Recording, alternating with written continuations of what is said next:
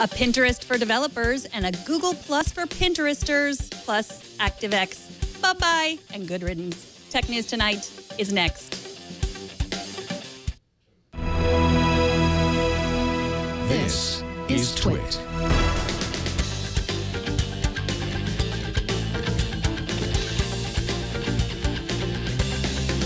This is Tech News Tonight, episode 332 for Wednesday, May 6, 2015. This episode is brought to you by lynda.com, the online learning platform with over 3,000 on-demand video courses to help you strengthen your business, technology, and creative skills. For a free 10-day trial, visit lynda.com/TN2. That's LYNDA.com/TN2. Welcome, I am Megan Morrone, and this is the show where we talk through the tech news headlines with the people who care as much about them as you do. Today, welcome back to Ryan Hoover, founder of Product Hunt, a community dedicated to finding the best products out there. Welcome, Ryan. Hey, how's it going, Megan? Great, thanks for coming back on. So this week, Pinterest announced a new developer program, and Google Plus announced a new feature called Collections that look a lot like Pinterest. What do you make of these two stories?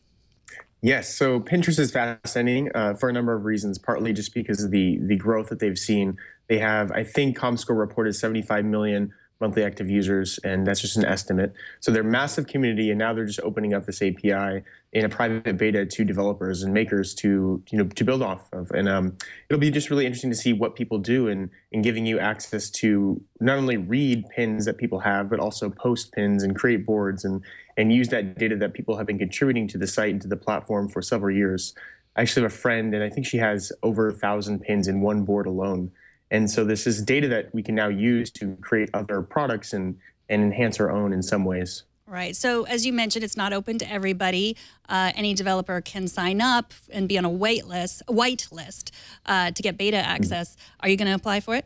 We did, yes. I'm not sure how we'll use it, but I think there could be some interesting experiments and ways for us to tap into that, especially as Product Hunt becomes more visual. We have some things in the pipeline to use more imagery and video as well. Yeah. So back in February, Apple announced a deal with Pinterest. It was called App Pins, I think. There was a joint site where you could pin the apps that you wanted and then go directly to the App Store. I just went back to look at it, and it didn't seem like it had changed at all. Is this the same thing, or is this something different that we're talking about? Yeah, this is different. I think that is also an interesting play from Pinterest in that, traditionally, and they've been around for a long time, they've not focused on revenue and monetizing, and increasingly so, they're focusing more on that. App Pins is one small piece of that puzzle, and how can you take a discovery experience and, I just found a new cool app, how can you tie that back to the actual purchase and transaction itself? And App Pins is a really interesting partnership with Apple that Pinterest has made.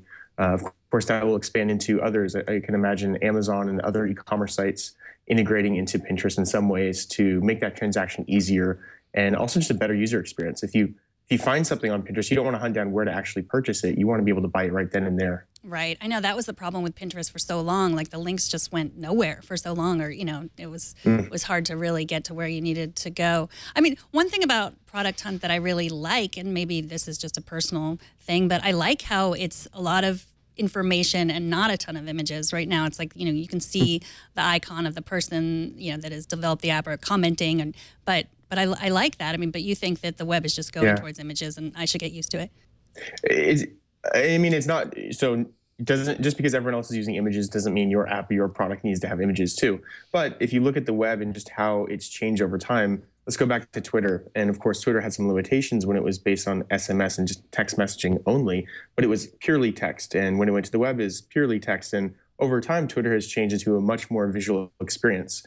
Their new replacement for the Discover feed is almost like a magazine. And that's increasingly so with other products. Of course, Pinterest started off as a very visual way of communicating and a way of collecting things. And just visuals alone communicate so much in such a short amount of time that just the web and things that we do online are becoming more visual. I think it's an increasing trend.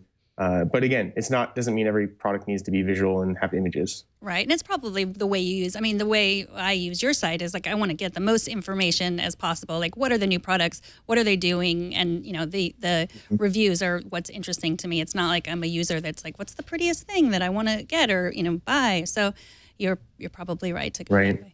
So this week, Google Plus also announced Collections, which a lot of people are calling Pinterest for Google. I tried it today. I can't really tell the difference between just the plain old Google Plus and Google Plus Collections. What did they do that's different?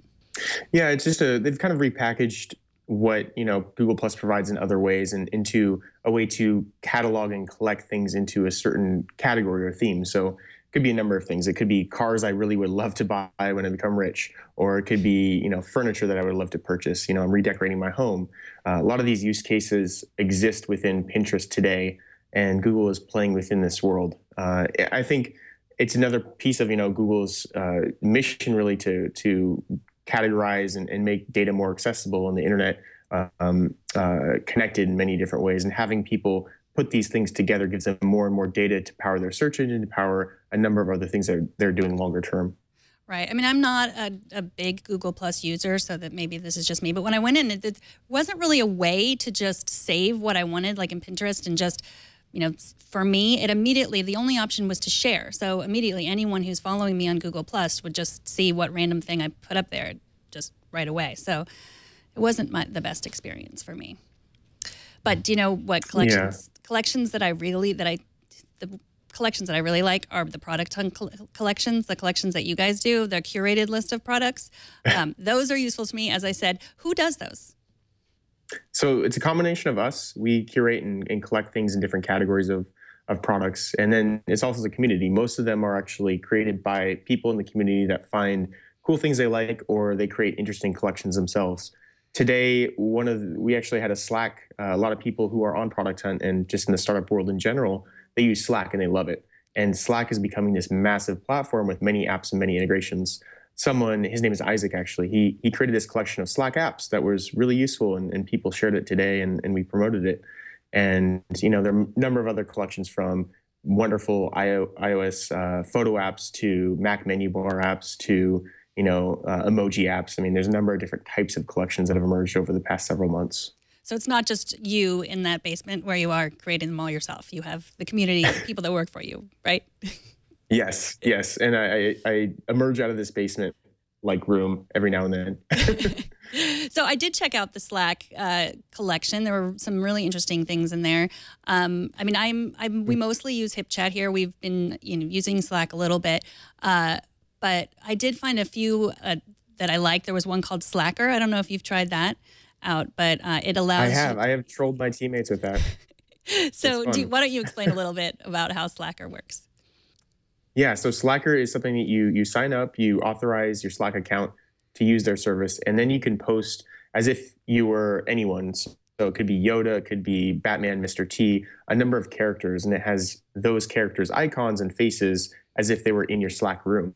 And so it's a fun way just to post and act like a different character, and no one knows who it's coming from unless you tell your teammates that I'm trolling you right now. And so it's just a fun little app. I had fun with it. I am in a Slack with a bunch of tech journalists, and I just randomly posed as Marge Simpson. And it really it does say bot underneath it, so it's not, they know it's not the real Marge Simpson, but it was I think they may have added that. Yeah, that today, when, if you go to the Slack room, or, you can see that it says bot. And so I felt like I needed to explain myself, just me testing this out, sorry. But, I think I turned some people onto it because it's pretty funny. I also tried out Support Kit. Have you used that at all? I have not used Support Kit. That's one I've not seen. What does that do?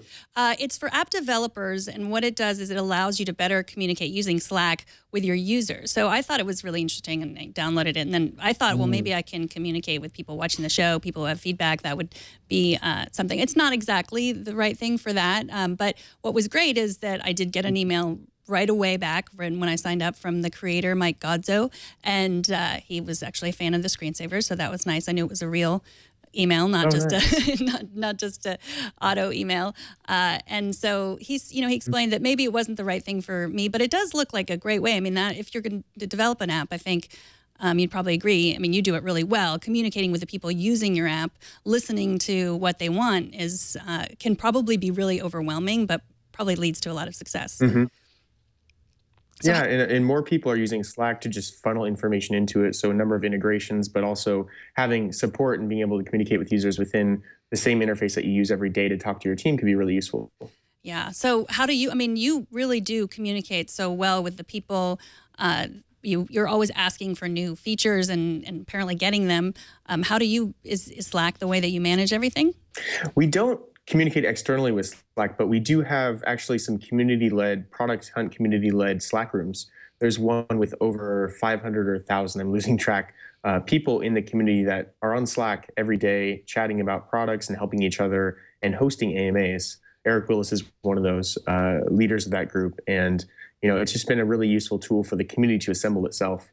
I also just personally use a lot of Twitter. I use TweetDeck, and just that's one of my primary ways of communicating outside of just email, of course. Right.